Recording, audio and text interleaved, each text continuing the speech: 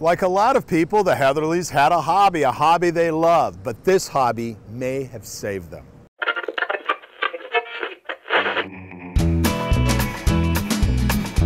There's a fun new store in historic downtown Gallatin. The name says it all. Every Era. Every era except the current one. Vintage is in our blood.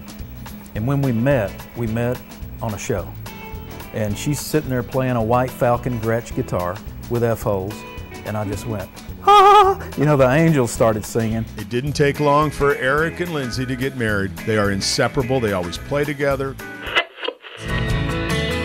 No more separate shows, and in their spare time, in the fields and in our roots, they are picking junk and antiques from every era, most of it discovered on road trips near Branson, Missouri. This is like heaven to us.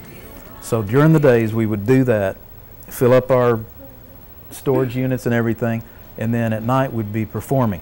But when Eric's dad was diagnosed with stage 4 Parkinson's, it was time to come home. The Heatherlys did not want to try to wait out COVID to go back on the road for music, so they risked everything to open Every Era.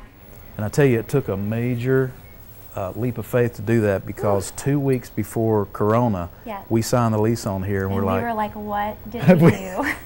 It was freak out time. As if that wasn't gamble enough, the couple started a new old-fashioned music variety show. She loves cotton quilts and spring beds. The Nashville Bandwagon, which will play at the Palace Theater in downtown Gallatin. He's got a vintage heart. Again, pretty gutsy to start a new music concept right now. We want to come back and try to recreate the Nashville that we envisioned when we were kids. Right. All the camaraderie, all the artists supporting each other. It's like a bill full of one artist after another. All different styles, bluegrass, rockabilly, country, Americana, gospel. They're still riding as well. The Record Store Troubadours' latest single fits them as well as a polyester pantsuit.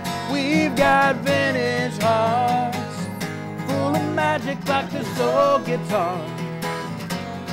We've got vintage hearts. As musicians, you don't always feel in control of your life. For the first time in a long time, the Heatherlys feel like they are captain of their own ship. I'm Dennis Ferrier, Fox 17 News, your Code Red station.